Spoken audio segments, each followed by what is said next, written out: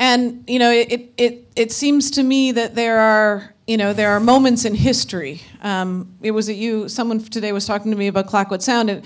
There are moments in history when it's clear that our governments have failed us, and they're being unduly influenced by one sector or one industry. They're no longer acting in the public good, and it's clear that what we're seeing is that the oil industry has a real stranglehold on our policy, on our policies and on our laws, and that's why I think it makes it even more incredible when we do see governments and elected leaders standing up and saying no, even in the face of criticism.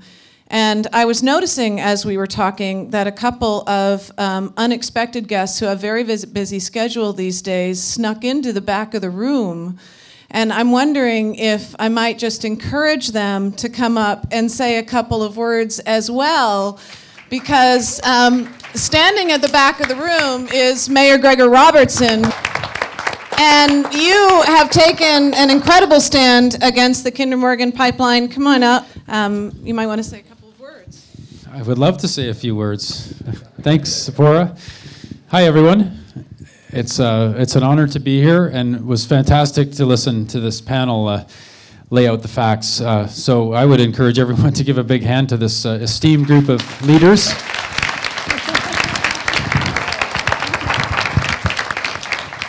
And yeah, it was. So we've been out campaigning. There is a civic election happening right now, in case you hadn't noticed. Saturday is election day officially, and so we've been working hard on that front. But we did slip in. We missed the screening, but managed to catch the panel and the questions, which were very illuminating. We've been spending a lot of time on this as a team.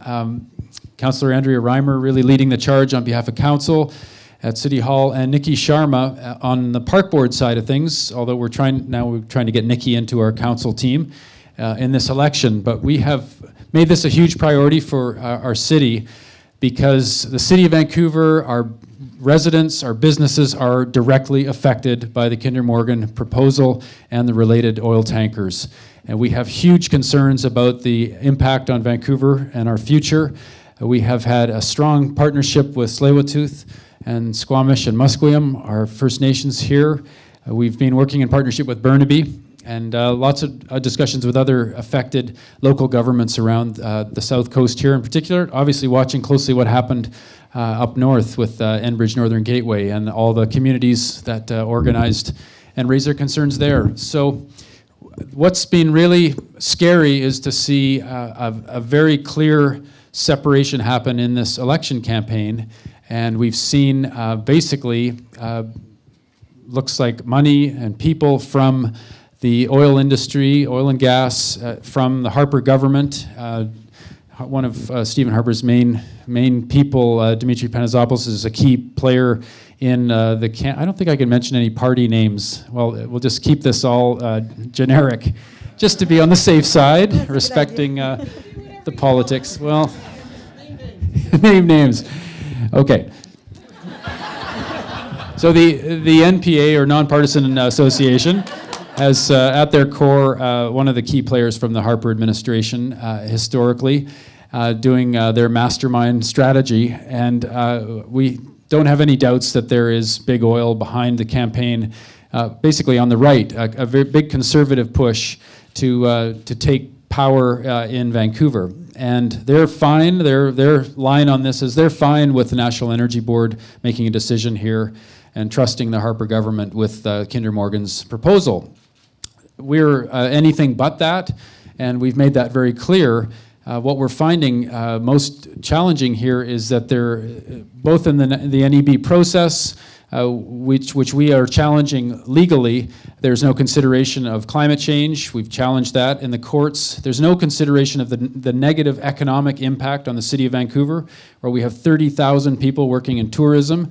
We have an entire economy basically growing and thriving that's related to Vancouver being a clean and green city, and a global reputation and brand that is based on that reputation. So we see enormous downside to this for the City of Vancouver, and as a result, we've been fighting hard to make sure that the people's interests in Vancouver are represented, whether that's the NEB process or through the courts as we can challenge that.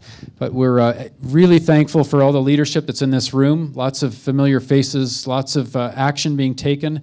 It's going to be really critical over the months to come that we stand strong, and as Doug said, that there's solidarity here. And it's really going to be a challenge for us all, I think, given the circumstances. There's a full court press coming, and we're certainly living through that right now with only a couple days left in an election that now the papers are saying it's too close to call. So somehow we've ended up in a real battle for City Hall, Park Board, and School Board in Vancouver.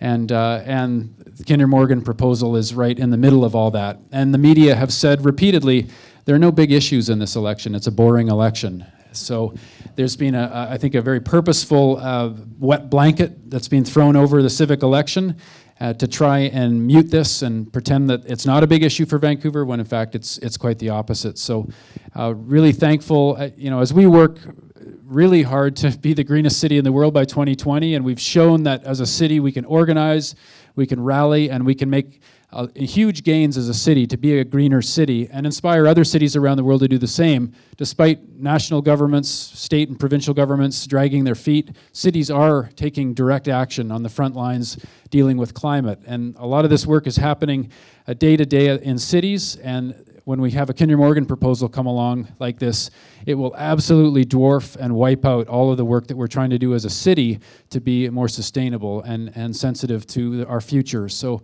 that's why we see this as an enormous threat, and we're hopeful that we have a positive outcome on Saturday, and we can continue this work to fight back and make sure that Vancouver is not becoming an oil port rather than the greenest city in the world, that this is a huge, huge showdown for our city, and we're hopeful that people of Vancouver recognize how important this is, and that we use every tool that we can to make sure on all fronts, activism and advocacy, governance, legal challenges, whatever we can do to make sure that this does not happen, and that our future is on a very different course that is far more sustainable and ecologically minded. So thank you so much for all your leadership, and we'll look forward to working together in future. Thank you.